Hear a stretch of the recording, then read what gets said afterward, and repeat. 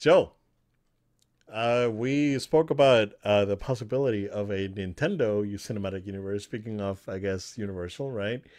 And it was announced yesterday that The Legend of Zelda is getting a live action movie. Hold on, hold on. This is co produced by Sony Pictures. Oh, Oh, and Nintendo and and Avi Sony. Arad as a producer. So Oh, we know Avi Arad started. He was a producer for Marvel, right? And he was all the Spider-Man movies. yeah, exactly. Because he's got like he's been around for a while, right? And he was supposed to be the one that got the rights for the Metal Gear movie from Kojima to Sony, and like he's well connected. He's fine. Like people are saying, it's like, oh man, this guy's trash. His He's track record is rough. it's Like in his rough, but last couple years, has not been that good. yeah, but you got Shiggy, the dude. Like Shiggy, like is gonna be his input, Oh, I and agree. I he's agree. not I think gonna Zoe is fine. Yeah, he's I not think gonna so. be yeah. I think he's gonna be just the one making the stuff, the business part of it happen. I think Miyamoto is gonna be more of the producer on the movie. Oh, sure, So sure. um and yeah, so it's gonna happen. They did announce that it's gonna be directed by the guy that did the was the Maze Runner movies, right? Yeah, which I did Yeah, like West those. Ball. Yeah, Yep. and then he's directing the next Planet of the Apes. So yeah, it's the screenwriter from Jurassic World. It's It's looking good. cautiously optimistic, right? We're Yeah, all Jurassic World, I understand, yeah. but I like the first one. I think the first one's fine. yeah, I think the first one's pretty good. yeah, yeah. But yeah, cautiously optimistic as we were with Mario, right? We all know that Mario turned out to be pretty good, and I really enjoyed it. Um, it's gonna come down to casting, dude. Do you think that they will actually try and get Tom Holland to be Link? No, I don't. No. I don't think they'll do it. Okay. Dude, this Too old. no, I don't think so. I don't think Okay. too old. I don't think Tom Holland will do it. Okay.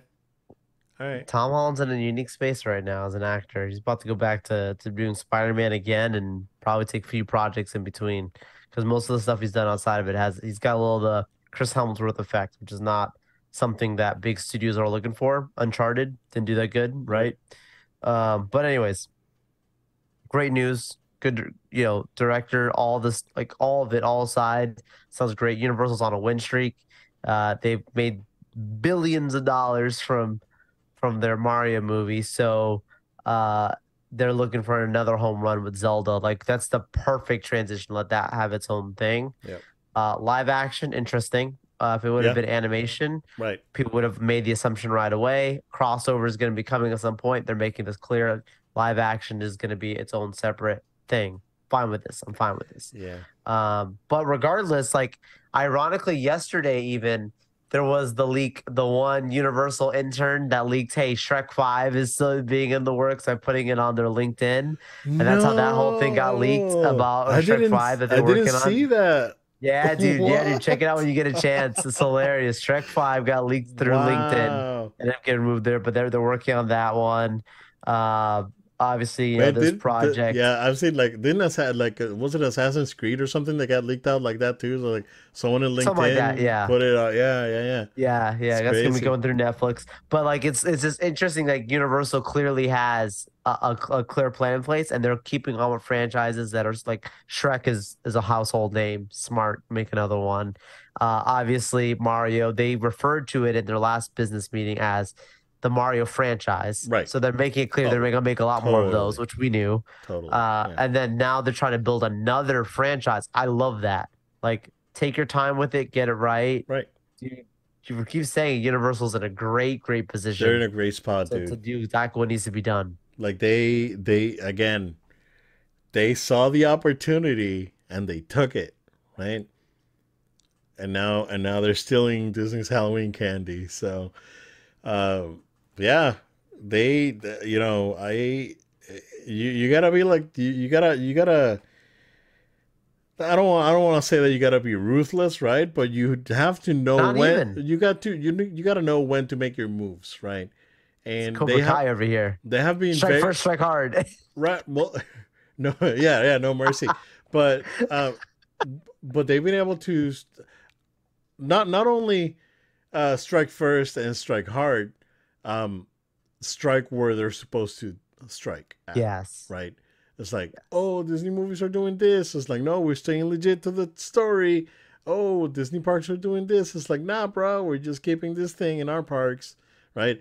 So they've been counter punching at every turn, and they've done a great job. So Just this last week, I already spoke to another person who just told me like, yeah, I'm gonna switch over to Universal, like on their annual really, passing. And wow, I mean, it's happening because money is expensive, and you know what? The product Universal has is consistent. right, totally, yeah, bro. It's gonna be interesting. All right, so Joel, PS5 Slims are out there in the wild already, Yep. and you can actually get there's a Spider-Man bundle, there's a Call of Duty bundle, there's just by itself, there's the digital, there's the OG PS5, there's Spider-Man, there's all the PS5s are available right now.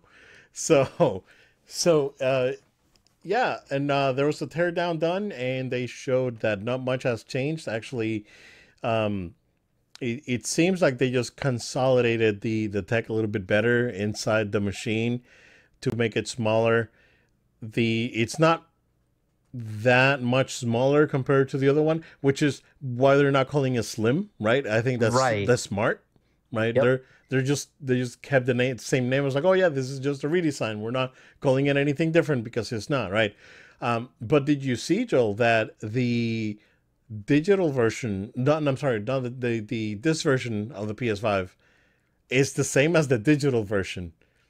You can remove. No, you didn't see No. that. You can remove the Blu-ray drive, and it has a connector, like a proprietary connector at the bottom. It's the So you same said thing. it. It has. That's why it has to have that download thing. Yeah, it's the same thing. So you just gotta drive. It's probably needs to download a driver or something. You said this. Yeah, Wow. You were dead on right. yeah. I told you, dude. So yeah, it's the exact same thing. It's just that you get the disc drive with it already. So there's really no reason to buy the digital version right now, No, right? I see. Unless Yeah. you do want to, save yourself the $50 and you're not, unless your library is 100% digital, right?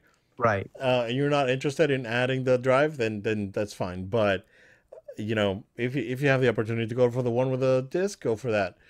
And yeah, so on top of that, Sony revealed their Q2 sales.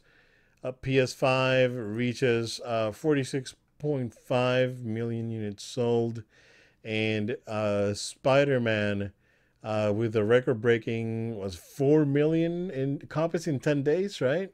It's insane. So or 11 days. So they yeah, fastest selling Sony game in history, and yeah, it seems like they're doing pretty good.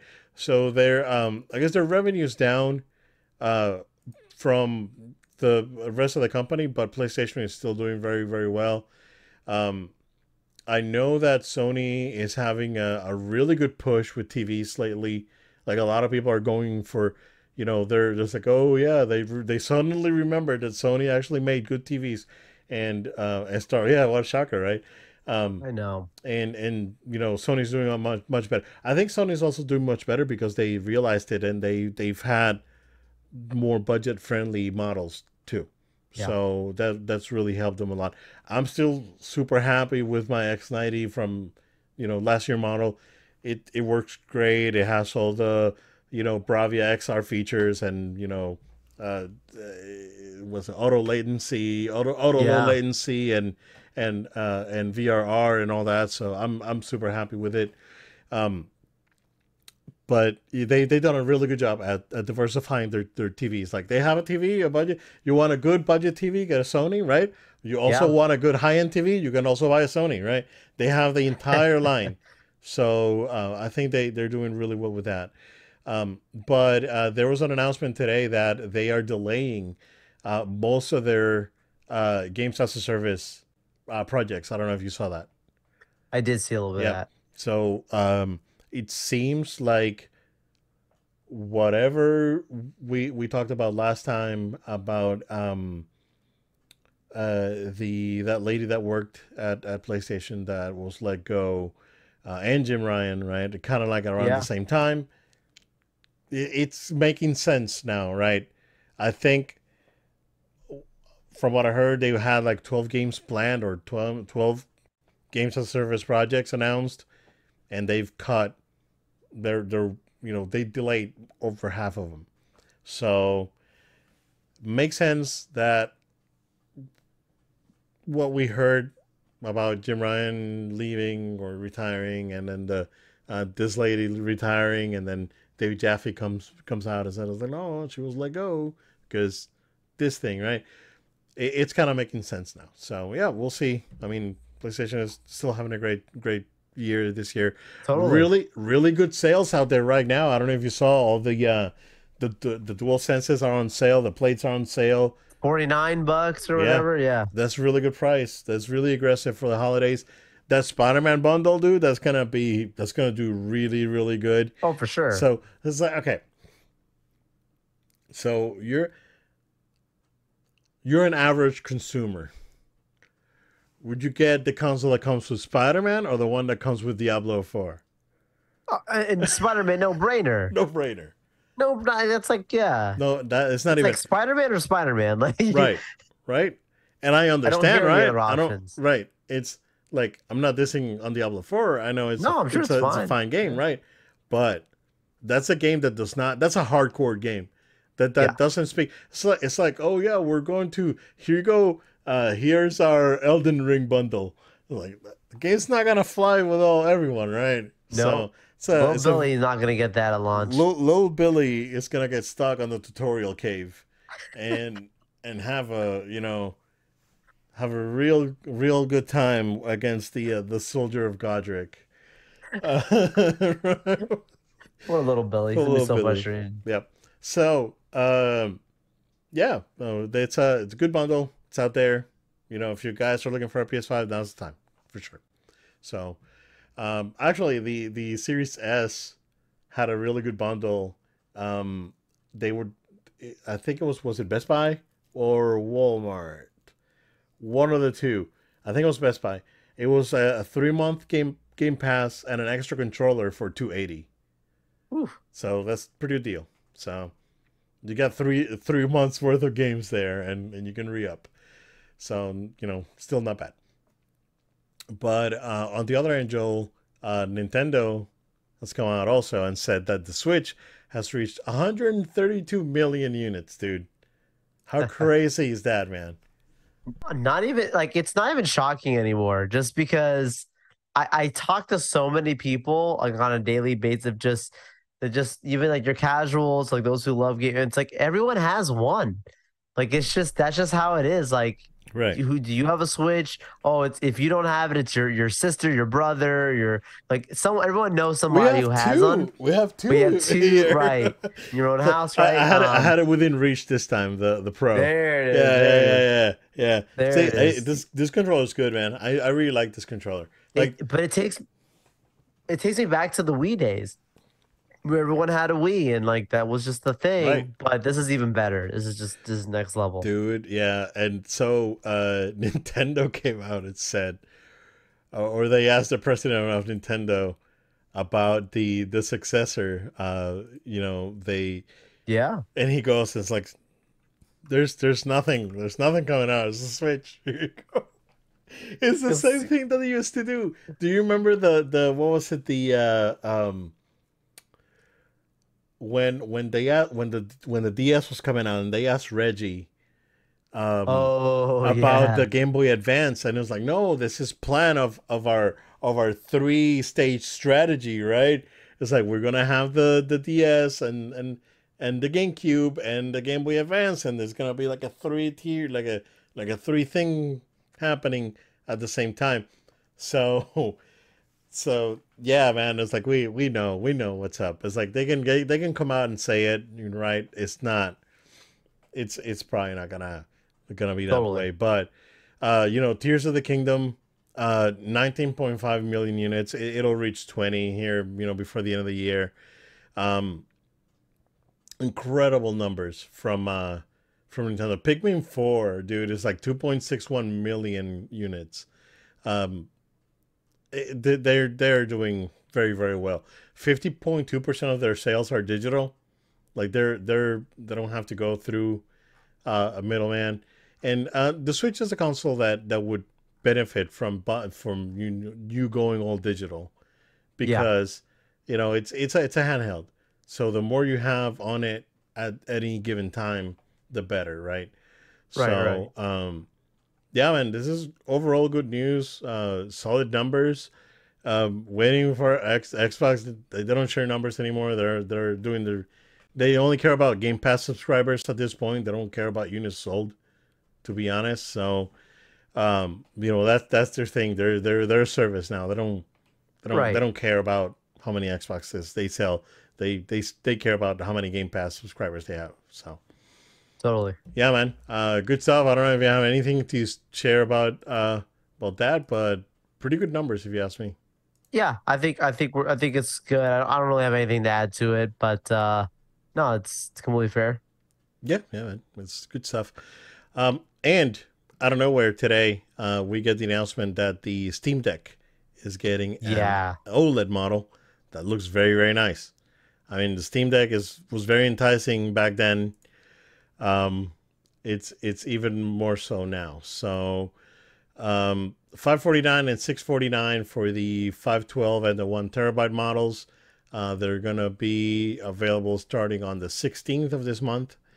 And yeah, man, it's a it's a Uh, good little console, man. It's like it truly is an next gen uh handheld. Handled. Yeah. So This is good. This is good for the industry. This is good to have another um not in the conglomerates of your Sony and your Nintendo and your Xbox, but having, clearly there's a huge passionate community of the Steam community playing their games, and to give them a handheld console that can support this high-end graphics. Like this is really, really good for pushing innovation and competition within the industry, and not, letting people just become comfortable with the status quo, because now, right, like, okay, Nintendo clearly doing great, clearly doing well.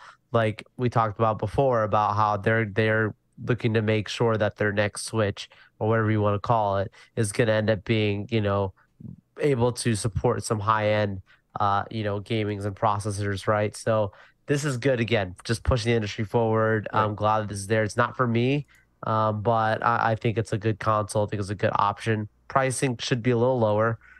They need to be between 400 and 500, but I understand what you get out of it is also pretty special too. right. Yeah, no, totally. Um, yeah, the ability to play some of these PC games on the go is just incredible. So yeah, man, it's good stuff.